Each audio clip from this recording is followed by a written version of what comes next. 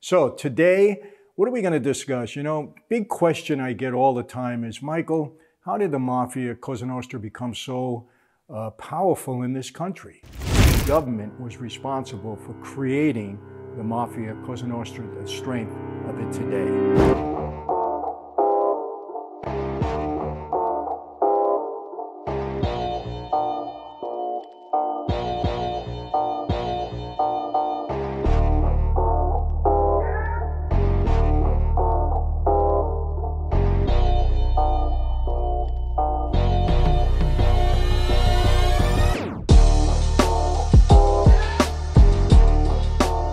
Hey everybody, welcome to another Sit Down with Michael Franzese. It is now Friday, October 23rd, and boy, this year is finally starting to move along pretty quickly. As a matter of fact, next Friday is October 31st, Halloween night.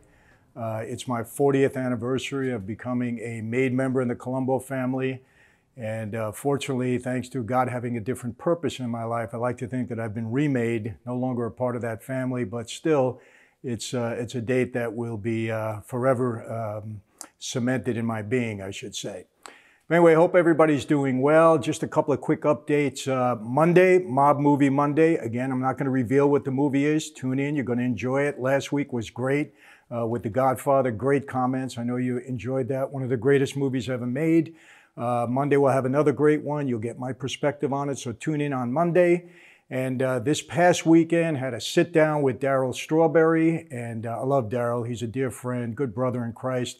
You're going to hear that interview, I believe, next week. They're getting it ready for you now, so that's a good one coming up. Another thing, before I go further, I want to just send this out to everybody. You've been amazingly gracious and kind with your words and prayers for my daughter Amanda, who underwent thyroid surgery on Monday.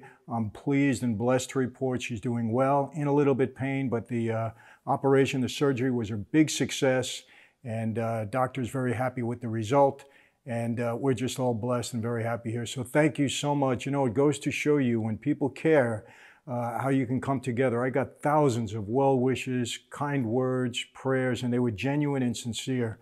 I really appreciate that. You touch my heart, my wife's, my family's, and certainly Amanda. So thank you very much. I'll keep you up to date on that, but she's doing really well. So today, what are we going to discuss? Big question I get all the time is, Michael, how did the Mafia, Cosa Nostra, become so powerful in this country? What really propelled them into the power that they had for almost a century? And I want to talk about that today because, ironically, it was the government, and I'm telling you this fact, it was the government that caused the mob to be organized, caused the mob to be somewhat corporate, and gave them the power and the money they needed to survive and prosper in this life. Now let's go back to Prohibition.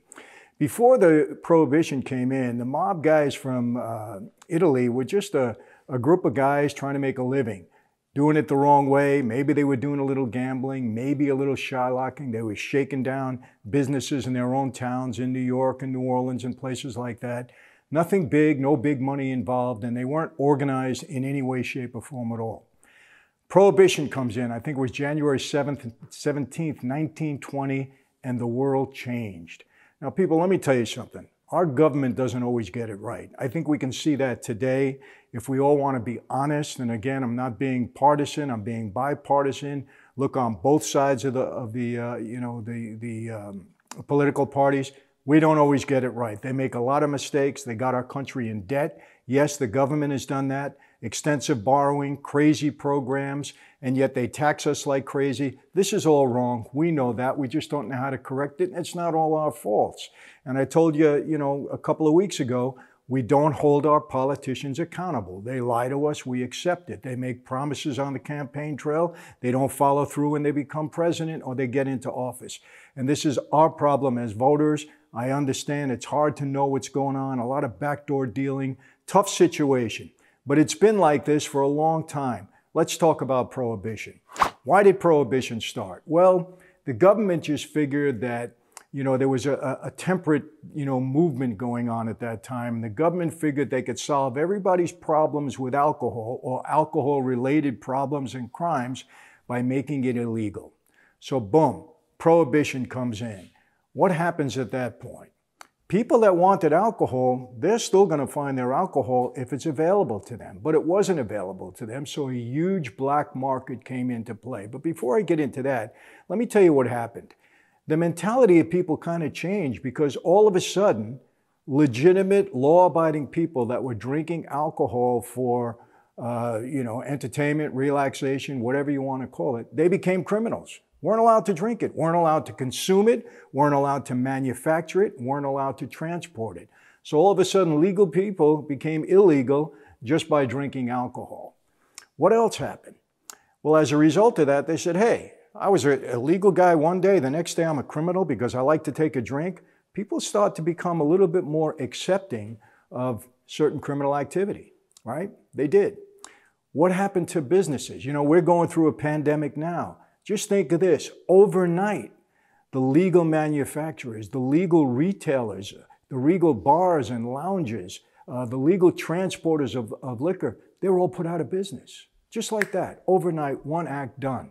Talk about a pandemic. That was kind of a pandemic made by the government at that point in time. So what happened? What else happened? Did crime go away? Absolutely not.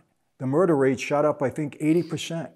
Burglaries, petty crimes, all shot up 20, 30, 40%. Nothing was resolved as a result of prohibition. Nothing. Nothing good happened. Now what happens? There's a vacuum created for legitimate people that want alcohol. So the mob moves in. It wasn't real organized in the beginning. You know the deal with Al Capone and all these other people that got involved, and they saw an opening. And people, I want to tell you this. There was no business ever in the United States at that time, and for many, many years beyond. I know you're going to compare it to the drug business, and that's true.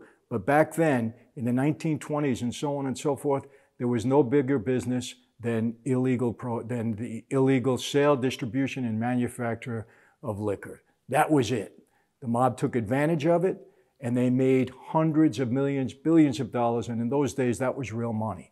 Yes, Capone, yes, Chicago, all over the country, they took advantage of it. And as a result, the mob gained strength. The government actually put the mob into big business, made them corporate, because what happened after that? After Prohibition ended, and I think 1933 or so, the mob now had tons of money. They started to get organized, and they started to get into other businesses. Vegas, was financed through money that was made through Prohibition. Don't think it was anywhere else. It was really money made through Prohibition. And Arnold Rothstein at that time, he gets involved in financing Broadway plays. He started to buy real estate. He started to make the mob more corporate. We went into this in another video. So the government actually gave the mob its initial strength, got them to become organized, because when you have so much money and you have a group of people, they started fighting among each other. You know the war. I'm not going to get into all of that. We know the history of the mob with Luciano and Meyer Lansky and all the guys that were there at that time, and how Luciano eventually created the commission, got everybody to work together. But they were able to do this because they had hundreds of millions of dollars now to work with. So in a way, the government was responsible for creating the Mafia, Cosa Nostra, the strength of it today. And that's a fact, people. That's just the way it goes. And by the way, consumption of alcohol during that time went down maybe 20%.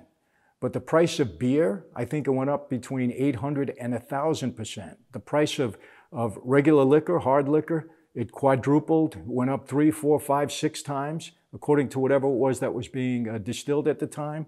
So, I mean, everything the government tried to do as a result of Prohibition backfired on them in a big way. And of course it was repealed because, look, I know a lot of people compare alcohol to drugs, and obviously there are some effects of alcohol if you abuse it.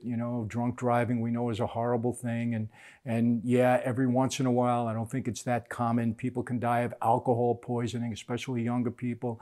And there is long-term damage to your kidneys, your liver, whatever. We get it. But you know what? You can suffer from the abuse of anything. If you eat too much and you get obese, it's bad for your heart. Anything. If you drink too much of anything, it's no good. So just about anything that is good for you in some ways can be bad for you if you abuse it. So I don't think alcohol should have ever been prohibited, because it was something that people enjoy, and that's it. And you don't compare it to drugs, because drugs is different. Drugs can be lethal immediately. It's a whole different category I don't want to get into right now. If you want to debate the drug business at one point in time, we can. But I will tell you this. Had it not been for prohibition, and you know I'm the one that tells you all the time that we weren't big drug dealers in that life, in the mob, Cosa Nostra, we were not. Other people dispute that, but we were not. It was hands off. Had there not been prohibition, maybe we would have gotten into drugs in the United States. I don't know. Okay, but it didn't happen that way. So take that to the bank. I know people are going to differ with me and say, oh, this one was a drug dealer. Yes. But as a policy, we weren't supposed to get involved in it. And as a result, there were other groups that were doing a lot more business in drugs than we were here in the United States. So that's what gave the mob its power and really gave it its strength and its stronghold in this country. And by the way, there were a lot of politicians on the take back then.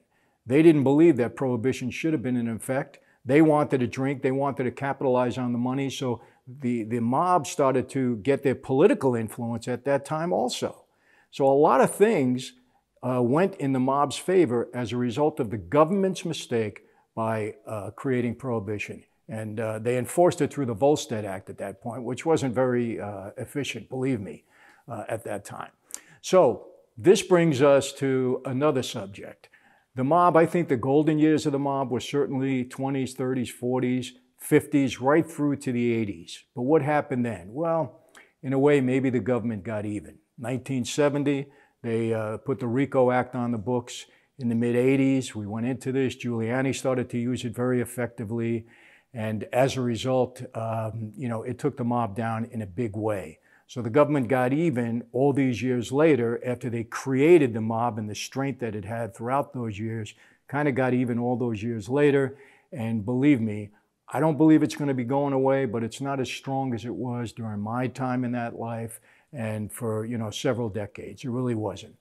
Something I want to get into that I think is really important. For those of you that know me, you know that I'm a Christian. But aside from that, I love the book of Proverbs, the Old Testament book of Proverbs. I think Solomon, without a doubt, the most brilliant guy that ever walked the face of the earth, with the exception of Jesus of Nazareth, who, little advantage if we believe as Christians that he was God, and I do. But Solomon was brilliant. And I live by the book of Proverbs, or I try to, I should say, because I'm not perfect in any way. But I believe in just about every proverb that Solomon has written. He was so wise, so brilliant. And I think some of it applies to this. As I was reading, I started to think of this. And I think there are a couple of verses that really apply to what I'm talking about today. I want to read them. The first one is Proverbs 16:8.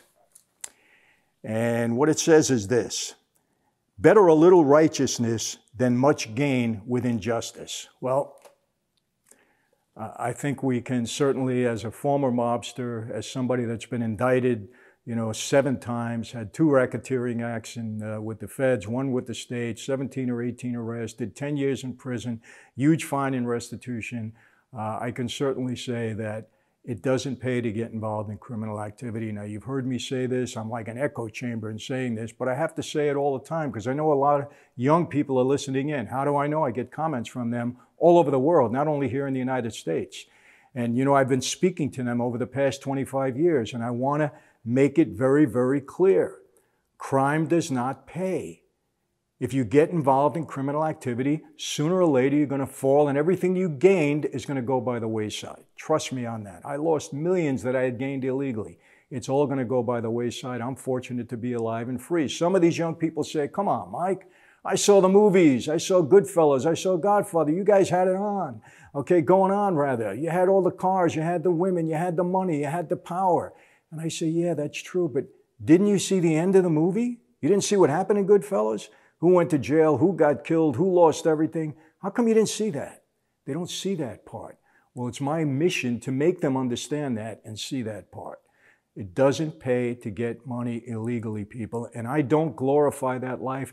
There's things about it that I miss. There was some good points, but there's things about it that I can tell you are just no good. It's an evil lifestyle. I'm not calling the guys evil, but it's an evil lifestyle because people get hurt. Families, people on the street, people involved, you can't get involved in. I want to read another verse that I think is very appropriate also. And I think about these things all the time. I think of Proverbs as I'm going through my daily day. Proverbs 17:9, very interesting. It says, he who covers over an offense promotes love, but whoever repeats the matter separates close friends. Think about that. And let's go back to the movie A Bronx Tale. Okay, when Sonny was asked, is it better to be feared or to be loved? And he says it's better to be feared. And I disagree with that. I said it's better to be loved. And again, I'm going to read this again. Proverbs backs me up because what he says is this. Again, he who covers over an offense promotes love, but whoever repeats the matter separates close friends. What happened in our life?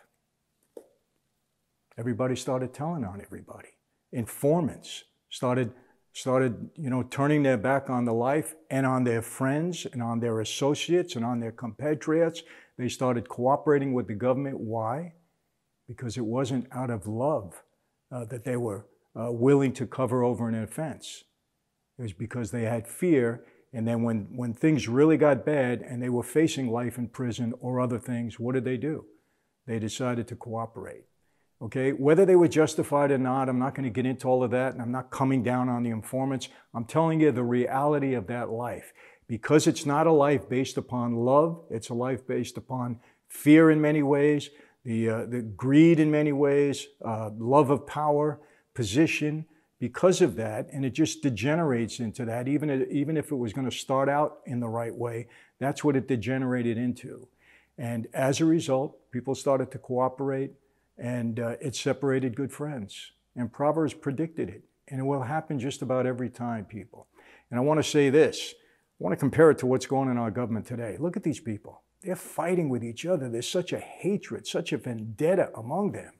Okay, they're willing to spill their guts and just say, it's just terrible what's going on in our government. And we, the people, have to hold them accountable. I'm not going to get into that further. Remember, I'm writing a book, A Mafia Democracy. I'm going to open your eyes as to the operation of the government today. And people, this is not a gimmick. It's factual. It's going to be Machiavellian. It's going to be, you're going to see it. You're going to see how the government's operating. Your eyes are going to be open. You're going to say, wow, it's true. So that's it for today. Again, make sure you tune in on Monday, Mob Movie Monday. Tuesday, maybe, I think we'll be ready Tuesday. We're going to have the Darryl Strawberry interview. You're going to love that. You love the Bruce McDowell interview. Great comments, and there's more coming. I will be speaking to Mike Tyson as soon as the fight is over. November 12th, he goes. Donnie Brasco, he and I have been in touch. He's willing. Remember, I don't like Zooms. Okay, we're going to do sit-downs the way they're supposed to be, face-to-face. We're going to have them done. So, thank you for everything. Again, thank you for all the well wishes and prayers for my daughter. Most appreciated. Love you guys. Love all of you for just having such a sincere heart. What do I always say at the end? Be safe. Be healthy. God bless. See you next time.